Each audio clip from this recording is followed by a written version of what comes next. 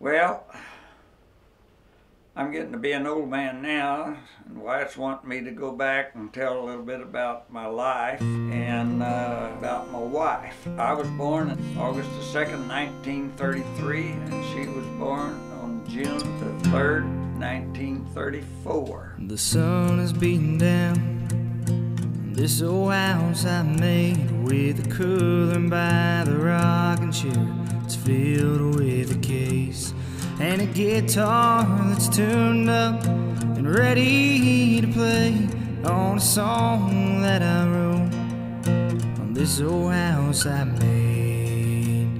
This house I made was built in '64.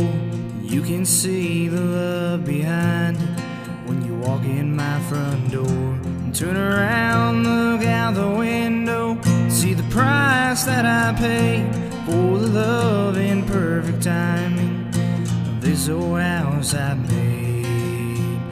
This house I made was built for love to grow, from the well that pumps the water to the grass I need to mow, to the wood stacked by the shed I cut for my stove. And don't you know my love will never fade.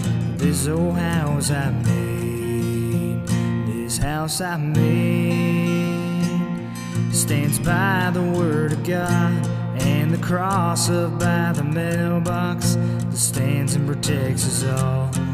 And underneath that willow tree is where my dog shall lay, in the backyard by the swing set of this old house I made.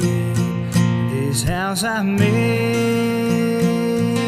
was built for love to grow, from the well that pumps the water to the grass I need to mow, and to the wood stacked by the shed I cut for my stove. And don't you know my love will never fade. This old house I made.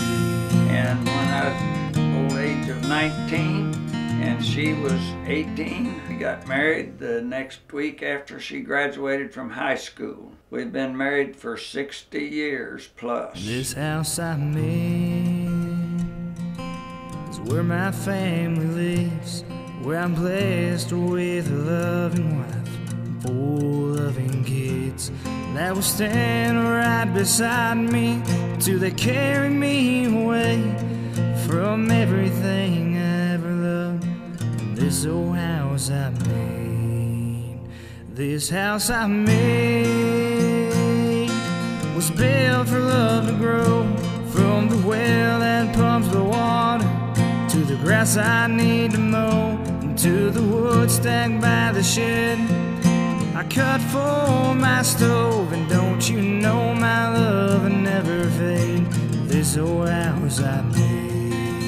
And don't you know my love will never fade. This old house I made. You know, life means a lot to us as a family and get together. You know, we can have a house to live in, but what really makes a home is all the children, grandchildren, and everybody getting along good together and showing a lot of love one for another. And this whole system has been built on our love, not only for our family, but for the Lord, and each one of them has got that love in them, and we're for grateful.